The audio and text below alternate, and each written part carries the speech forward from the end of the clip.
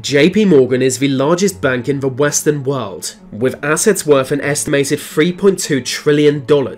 So big is this bank that if it were to collapse, it might well take the global economy with it.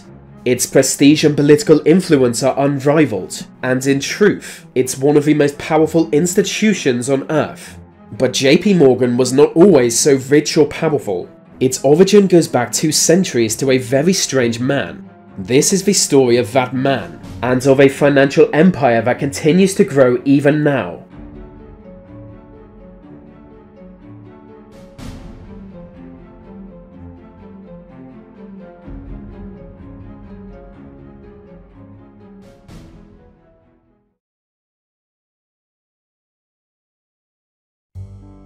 John Pierpont Morgan was born in Connecticut in 1837. By that time, the Morgan family were already influential, his father co-founding a banking firm. As a young man, John worked for that firm, learning about finance and the banking industry. He also showed a natural shrewdness, coming up with all kinds of schemes to make money.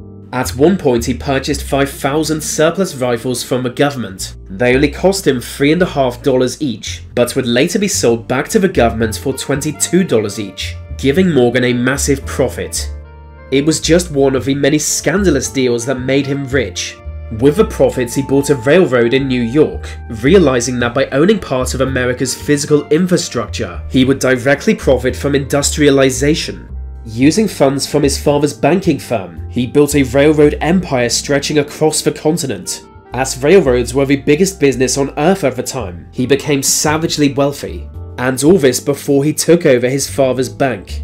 That happened in 1890, by which time it was among the most successful on Wall Street. He renamed it JP Morgan & Company because he was very humble and got to work financing great industrialists. He funded Thomas Edison in establishing General Electric. He bought Andrew Carnegie's steel empire for $1 billion, which in those days had never before been done, making it the first billion-dollar company. He also helped put together AT&T and many other corporate giants. As an investment bank, JP Morgan owned a piece of each. By gathering various smaller companies into single dominant monopolies, Morgan's influence in business soon outgrew that of the president. He was so powerful people saw him as being behind everything. When the Titanic sank in 1912, JP Morgan was accused of being responsible, deliberately causing the disaster for an insurance payout. By the time of his death, Morgan owns 1/3 of America's railways, but his true legacy would be the bank. After the death of JP Morgan was taken over by his son, JP Morgan. Morgan Jr. focused heavily on Europe. During World War I, JP Morgan was the sole bank to underwrite war bonds to the UK and France. The total sum of those bonds was around $1.5 billion, which in today's money is more like $39 billion. Because of this, a German spy broke into Morgan's home and shot him twice. Amazingly, he survived, living to see the bank profit from both world wars. He was the last Morgan family member to lead the company, but his son established another major bank, Morgan Stanley. From the 1940s onward though, JP Morgan began to shrink, falling to be just another moderately sized bank. It was only in the 1990s it would regain a position among the top banks, focusing once more on the investment side of banking. Today JP Morgan has the 2nd largest hedge fund in the US, and the 3rd largest in the world. On top of its own $3.2 trillion, the bank safeguards around $27.5 trillion and is the world's most valuable bank by total capitalization. But I have only told half the story. The modern version of the company is called JP Morgan Chase & Co. And as the name would suggest, it was formed when JP Morgan merged with a series of other banks. The most prominent of such was Chase Manhattan, which is actually the single biggest component of JP Morgan now. Its origin goes back to 1799, when founding father Aaron Burr established the Manhattan Company.